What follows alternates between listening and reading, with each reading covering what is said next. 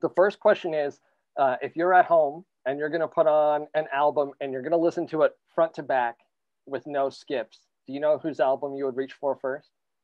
Gillian Welch, Time the Revelator. That is like, I do this thing where I like to just get drunk in the bathtub, light some candles, take a bottle of red wine, and that's just my go-to, top to bottom, no skips. Perfect. The second question is, we already talked about all the fantastic duets and features you've got on the deluxe version of the record, but is there someone that's still at the top of your wish list that you haven't worked with yet? Dolly. Yeah. Dolly Parton. I love Phoebe Bridgers too right now. I would love to collab with her at some point. Those are both wins. Yeah. Those are both wins.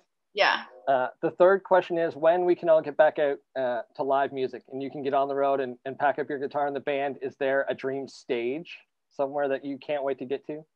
Yeah, I mean, the Ryman Auditorium. I know that's right in the backyard, but the Ryman is a holy place to me, and I would love to get to play that stage. Yeah. The fourth question is on the same lines of when we're all back to a little bit of normal. If I said to you, Hailey, I need you to take 2 weeks off and not play guitar and not write a song, do you have a vacation spot you would jet away to? Whew, probably many. Man, I'm down in New Orleans now, so that one's kind of checked off the list. Where else do I want to go? Canada. Yeah, come on up. Canada. I mean, I really would. Like, I'd love to get up there. I'm supposed to come up and play, honestly, Boots and Hearts. And I've just gotten to talk to everybody all day, and I would love to come up there. All right. Well, let's make it happen. Yeah.